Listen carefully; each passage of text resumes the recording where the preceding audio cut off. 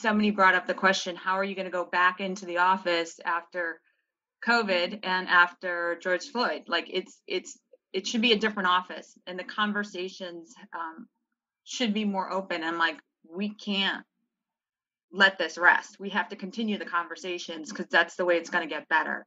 And then we have to look on how we need to take action on these conversations. We can't just talk about it and go in circles. So I'm working with my internal group, HR and others, to see what actions we can take, and whether that's through product development or whether that's through actually recruitment, how we can get more faces of color to contribute to TARCAT and be aware of TARCAT. I'd like to be the first to welcome you to Design Nerds Anonymous, the podcast that sparks curiosity at the intersection of business and design. I'm your host, Amanda Schneider, founder and president at ThinkLab, the research division of Sandow, and sister company to design brands you know and love, like Interior Design, Metropolis, Material Bank, and more. And I'd like to be the second person to welcome you to Design Nerds Anonymous. My name is Hannah Vitti, and I've been Amanda's right hand throughout the season. I'm the audio journalist engineer producing Design Nerds Anonymous with ThinkLab. You'll hear my voice throughout the season. In this podcast, we've invited trailblazers from within the design industry and beyond to engage in conversations and explore the topics that will drive our future. At ThinkLab, our passion is sharing inspiration for your business, fuel for your design process, and connections with people and ideas for positive disruption. So thanks for listening. We're glad you're here. This spring, life as we knew it paused. With many of us stagnant on lockdown, there was one issue that we could no longer avoid: racial dynamics, diversity, and inclusion in this country. The wrath of racism and other exclusionary politics based on identity has seeped into nearly every aspect of our culture, or at least awareness of it, right? And unfortunately, that includes the design industry. Now, here are some staggering statistics. According to the Census Bureau, just over 13% of the population identifies as Black.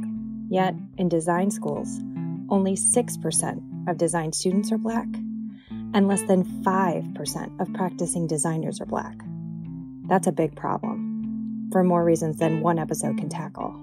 But today, we share the experience of one Black designer and other people who devoted their lives to striving for diversity within the design industry. Now, in 2020, many of us are feeling passionate, yet helpless.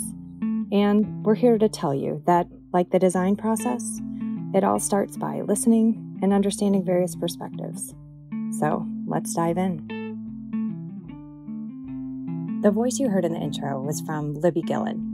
Libby is a well-known and beloved designer-turned-rep who currently holds the title of Vice President of Strategy, Architecture, and Design at TARCAT.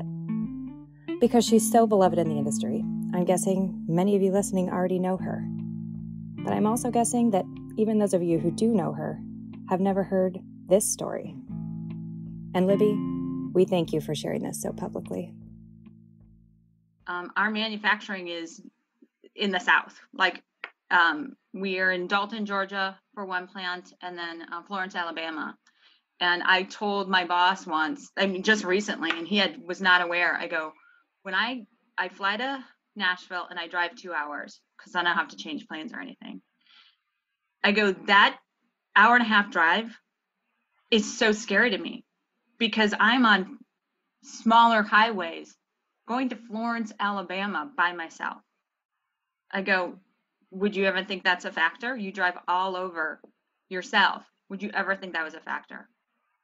And it's, I mean, I haven't been there in a while now, obviously, but I go, every time I go, I have to put my big girl boots on and do it. But I'm going the speed limit. I'm doing everything right to not be pulled over, or, make sure I've got gas and provisions. I don't want to stop and have to get soda or go to the bathroom. I just want to get there.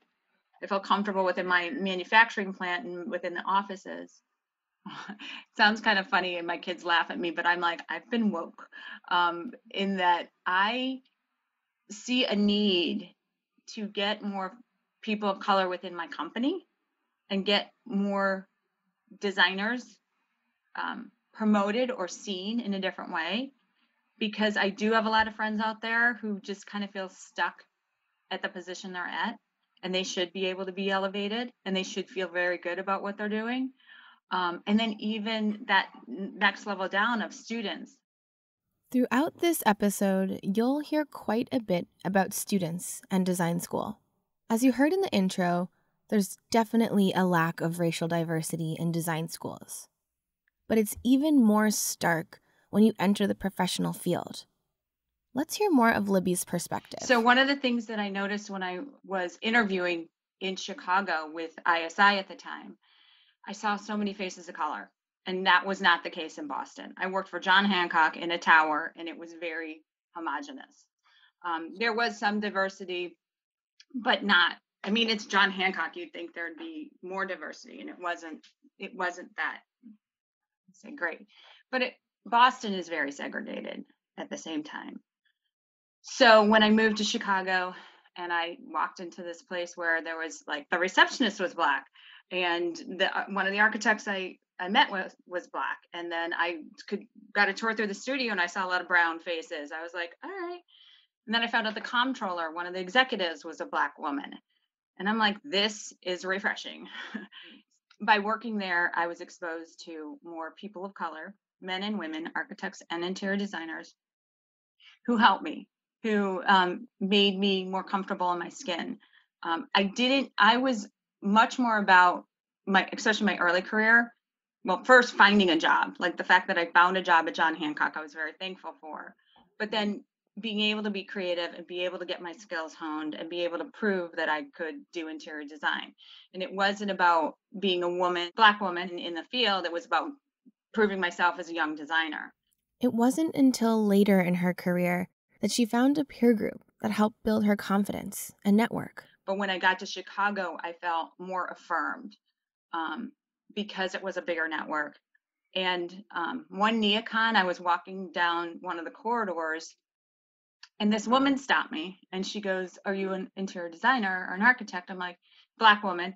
She goes, "We're getting a group together. It's called Organization of Black Designers. Will you come to our happy hour?" And I was like, heck yeah. I'm like, I never knew this existed. And it was a group, it was based in Washington, D.C., but it was a group of Black designers, graphic, fashion, interiors, ad designers, like a whole group. The people I met at first were much more grounded in interiors because it was NeoCon. But it was amazing to see this body of people of color from all over the country at the time. And it was, literally, it was like, I like 20 people. It wasn't like a huge group, but that was still affirming. Somebody in a she saw me, brown face, walking down the corridor, and she plucked me out of the group. And that helped me build my network and confidence as well. Sadly, if you look at the history of this country, design has unfortunately been a tool towards creating racial and class divides. Here's AJ Paron, EVP and design futurist with Sandow, reminding us about where the origins of the design industry came from. And if you look at the history of interior design, which I actually did an exhibit at the Goldstein Gallery on the history of interior design, it was a profession of the wealthy. If you were an interior designer, you came from a wealthy family, you had connections to other wealthy families, and that's how interior design started. It was really about who you knew, the connections that you had, and it was a privilege. Design was only for the privileged. And so, we have that kind of historical mindset about interior design.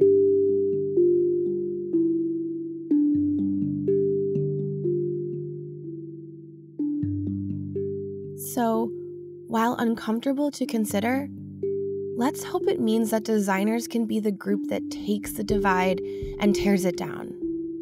When we talk about diversity, in this current moment, race should be at the forefront of the discussion. However, when we embrace racial diversity, we actually create space for radical acceptance for so many different people and ideas. A 2014 paper by the American Institute of Graphics Arts perhaps said it best. race is only part of the picture. Diversity in design means diversity of experience, perspective, and creativity, otherwise known as diversity of thought. And these can be shaped by multiple factors, including race, ethnicity, gender, age, sexual identity, ability, and location, among other things.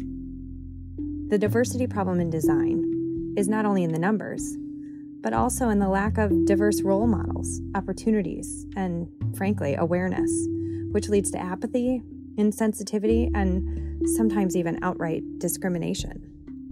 So we wanted to share some additional conversations, specifically around gender and neurodiversity. The idea of tearing down the divides of harmful design has been a huge part of AJ's life. She has a son with severe autism. Google Devin Wilds. You won't regret it. Hint, he's now an Emmy Award winner. And AJ's been advocating for the marginalized neurodivergent population for her entire career.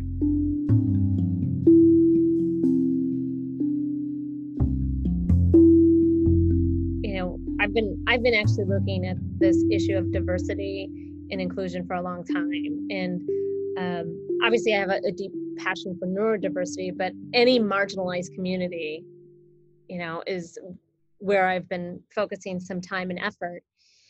And to me, the challenge is that, we need those home economic teachers back that taught design in school. Like, there's so many populations that don't even know what design is.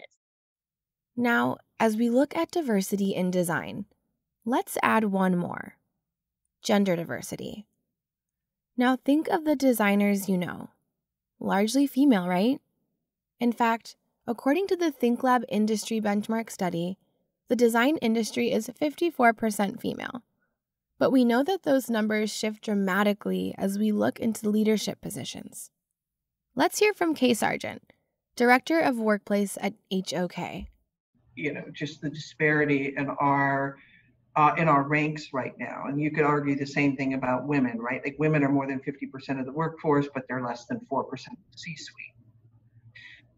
But somebody told me once there are 358, and I hope that number has increased, but at the time, and it was less than 2 years ago, there are only 358 registered female Black architects in the entirety of the United States.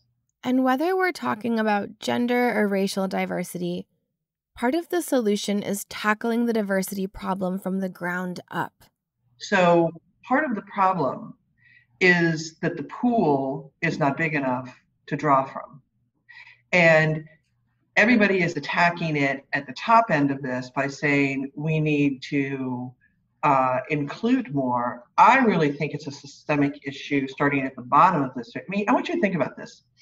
Do you know any child that doesn't build buildings or blocks or play or design when they're kids? Do you know any child that doesn't do that? Do you know any child that is in kindergarten that doesn't think they're an amazing artist? Yet somehow our school system beats this out of them. And by the time they're in 6th grade, they don't even know about the profession of architecture or design, or most of them don't think they can draw anymore. So there is something in our education system that is not funneling viable candidates to this cause. And unless we change and address that, the pool will never be big enough. But it's up to us to speak up on behalf of others. Now, I've been a part of many discussions lately about what we as an industry can do to help around the issue of diversity and inclusion. And my key takeaway is the biggest thing we can do is get aware, understand privilege, and use our voice wherever and whenever possible to use that privilege to support our colleagues and our community. So let's hear a bit more on the gender diversity perspective from Kay. My generation was really one of the first generations where women were truly openly encouraged to go to college and have a profession and a career. And I believe that 40 or 50 years ago, we fundamentally changed the way that we raised our daughters. We encouraged them to go out, be bolder, take on more initiative. we never changed the way we raised our sons. And I think fundamentally today, part of the challenge that we have is that. And so if we really truly want to address this problem, it's not just about bringing up women and raising women differently and empowering women.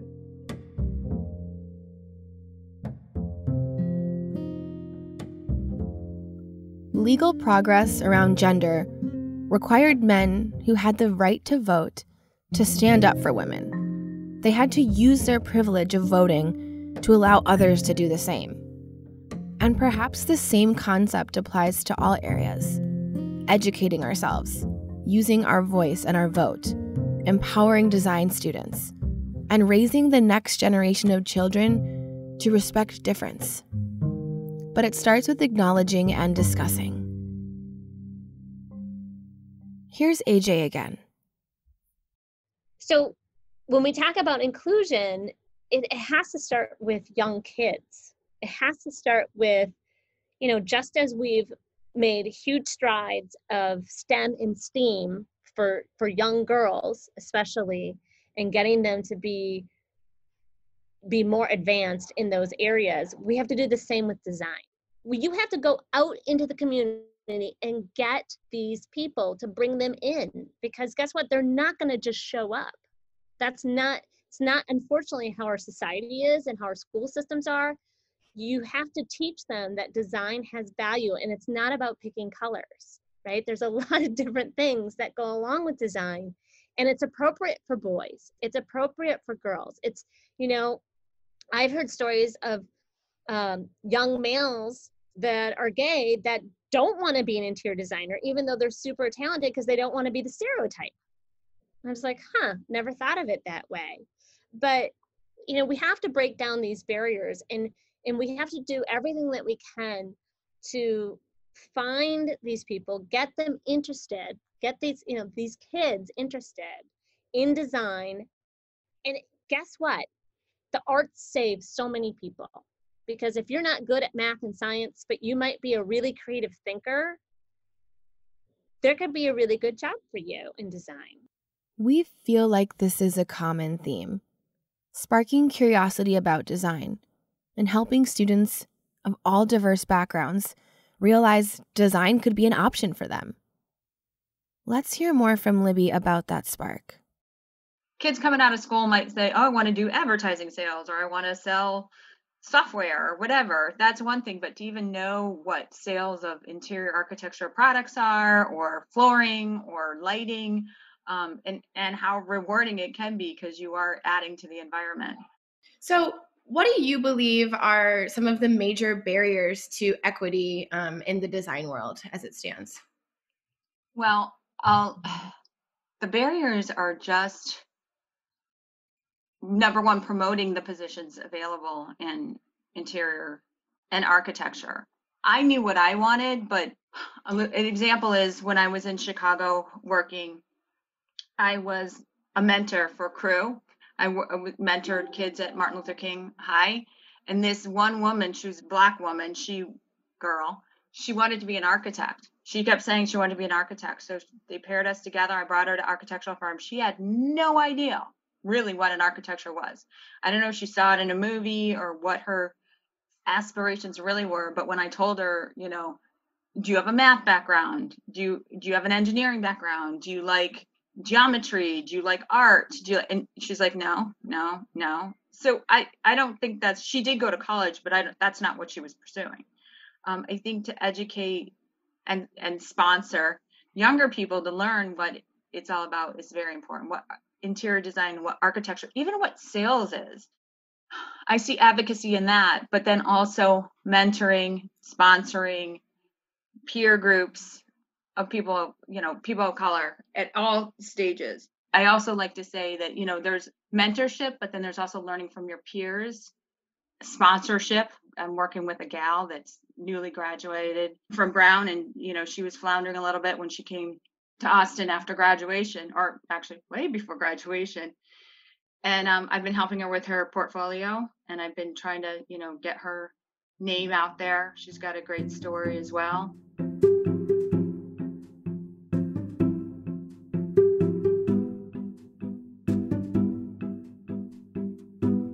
We'll come back to Libby's mention of that student from Brown in a big way. But first, like we say to our workplace clients, it's not just about recruiting, it's about retention. Listen to the excitement in Libby's voice as she talks about connecting with her peers as part of an IIDA panel. Imagine for a moment how you could foster something like this in your region, in your company, or for the industry at large. I did a call with Cheryl Durst, and we had 55 women, have to be all women, on a Zoom call from as far as Hawaii, couple in Canada. Yeah, it was really cool. And then we found out there are subgroups in that. Like there's a bunch of Gensler people, Black designers, female designers who were from Gensler that didn't know each other. So we kind of now networked all that. And then even there was a group of women who were from the Caribbean. So again, a sub-segment of Black designers who are all from the Caribbean, but now working in the States or somewhere. So that was really cool. But that was, that wasn't mentoring. That was just bringing a group together to network and talk and, feel good about where we are in our day-to-day business. And that was more about business and being an advocate. There isn't, like within my company, there's one Black woman who's a salesperson within my company. And we, especially, during these times, we've talked a lot because we feel alone in that we are outward facing and nobody had any idea, what we go through on a daily basis is, and not all bad, but just in general, whether it be personal or within our workplace. I also did a lot of design thinking training. So that, again, is collaborative, and you really have to put your feet in the other person's shoes empathetically and understand where they're coming from. So it's not always, like it said, this top-down directive. It should be more collaborative and inclusive. Inclusivity really has to come from understanding and a commitment to recognizing and validating difference. Here's Kay again, talking about her research on neurodiversity.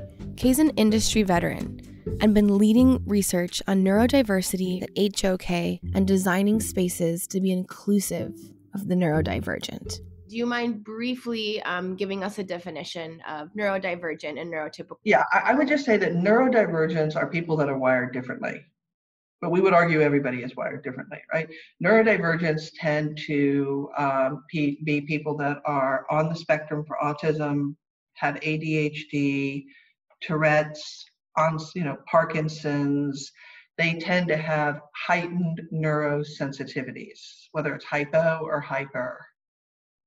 And neurotypicals tend to be kind of like in the middle. Probably 3 or 4 years ago, one of our clients asked us, how do you design for people that are ADHD? And we had some information and we shared some, but we realized that it was really, truly lacking in depth. There's a plethora of information about how to design for kids in elementary school, but you don't outgrow it. It's not something that when you hit 18, all of a sudden it's cured. And what happens, though, is that beyond elementary school and maybe a little bit into high school, it's addressed. But after that, it really isn't. People that are neurodivergent have some challenges, but they also have amazing skill sets. And the challenges, and there's a great quote from one of the students, it's something along the lines of, we're freshwater fish. And if you put us in fresh water, we'll do fine. But if you put us in salt water, we'll struggle to survive. That's what's happening. When you try to understand difference and when you include all perspectives, you actually benefit the mean. And this applies not only to neurodivergent design. Instead, it acknowledges all the diversity within our communities and promotes inclusive collaboration. Our team repeatedly throughout the research that we've done has kind of looked at each other and said, I'd benefit from that space. And I'm not neurodivergent, but I want options and choices. And so you don't have to be on that neurodivergent spectrum on the extreme ends, even people in the middle, the neurotypicals. And I think Mara Baum, one of my colleagues, said it really, really well. When you design for the extreme, you benefit the mean. And we believe that. So if we can design spaces that give people more options and choices, that allow them to find the setting that is right for their sensitivity and enables them to feel safe and comfortable, then we can create spaces that benefit everybody, not just people that are neurodivergent, but everybody. No matter who you're designing for, it comes down to asking questions and trying to understand diverse needs. In turn, you validate that person and their unique experience. I've always had a very strong feeling that the users need to be represented. And I go as far as when I'm working on, like, especially schools or therapy units for autism, most of these kids are nonverbal. And I still find a way that they can participate in their needs, even being nonverbal, where it's taking pictures, and it's actually a program, it's an autism program on an iPad, but you can load in all the pictures and have them make choices, and they're used to using that. So they're actually choosing what rooms they prefer, and we take that feedback and we put it in account. Because you know what? Their voice matters as well. So it doesn't matter if it's someone that's cleaning the bathrooms, or if it's someone that's working in the space, or if it's the president and the CEO, everyone's needs should matter. And people need to have a voice. And sometimes the designer has to be that advocate and be that voice, because the timing isn't there, the access to the people isn't there, or it's just, the matter of value engineering. And so, the bathroom conversations have gotten really interesting in companies right now, right? Yeah. And, should we have it all together? And if it is all together, how do, if it's unisex, how do we still add privacy? And how does it not get awkward? And I mean, there's so many different conversations that go into that. And we're just on the tip of some of the research and information coming out.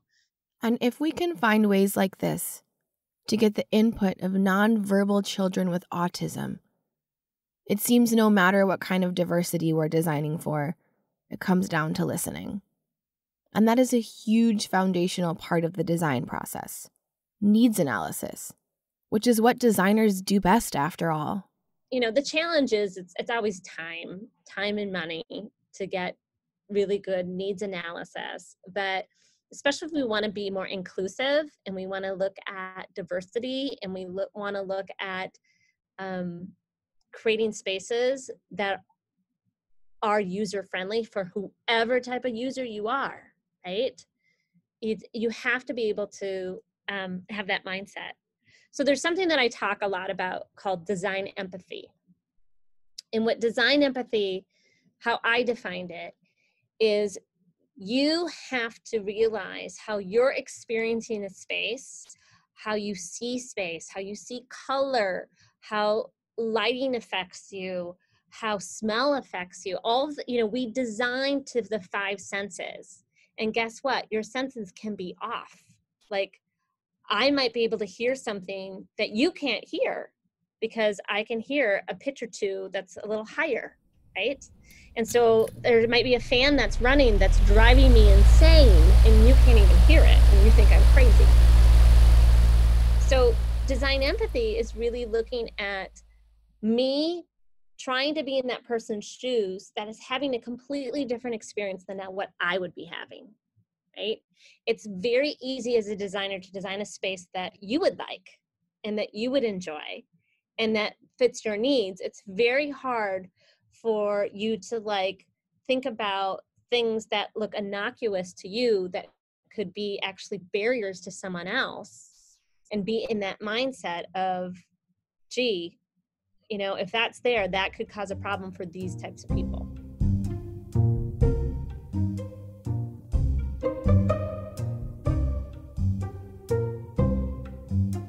And there is so much listening to be done, especially as it relates to the topic of diversity and inclusion today. On that front, we want to invite you to listen to our special bonus episode. Remember earlier when Libby mentioned that student from Brown? Well, we interviewed her, and her story and insights were so inspiring and important. We wanted to share it all with you directly. My name is Alana Van. I am 22 years old, and I just graduated from Brown University. So we hope you'll do your part, starting with listening to Alana's bonus episode included in this season. We're honored to share her personal story, which covers, yes, racial diversity, but also diversity of experience, perspective, and creativity, shaped by multiple factors from race to ethnicity, gender, age, sexual identity, ability, and geographic location. We think you'll be inspired. Special thanks to our interviewees in this episode, Libby Gillen, Kay Sargent, AJ Paron, and to Blue Dot Sessions for the music. Thanks for listening.